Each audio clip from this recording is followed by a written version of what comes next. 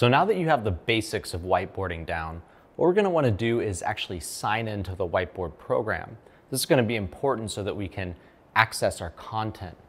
So what we want to do is figure out where the sign-on window is. Now, when you first open Whiteboard, you might see the sign-in window pop up here for a second, but if you happen to touch somewhere, that sign-in window is going to disappear, which actually brings up a kind of a quick pro tip.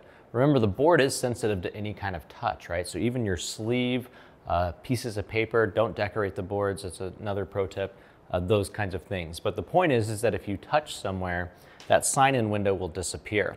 So the way that you open it is in the bottom right corner, find that circle icon, and you're going to touch it, and then that will open up the sign-in window.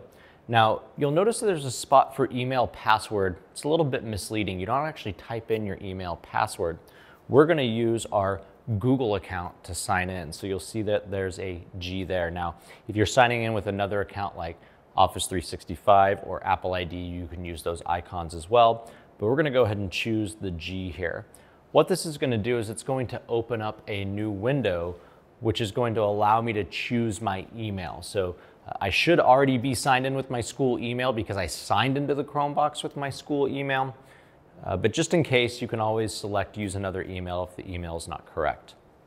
Choose your email from the list, and then you're going to get this window here that basically says like, hey, congratulations, you've signed in.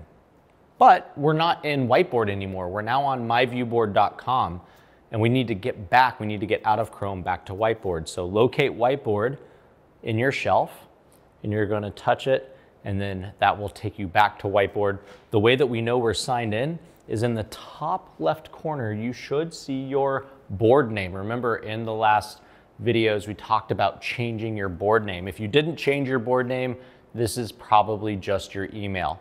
Either way, if you see your name or your email in the top left corner, you are signed in. What we want to do too is show you how to sign out. It's pretty easy. Just close the program if you want to sign out, or you can touch the circle icon in the bottom right corner.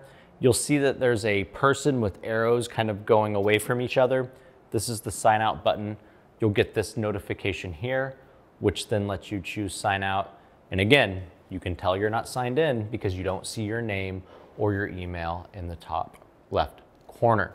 So please go ahead, let's get signed in. Make sure you can see your name or email in the top left corner, and then let's move on to the next section.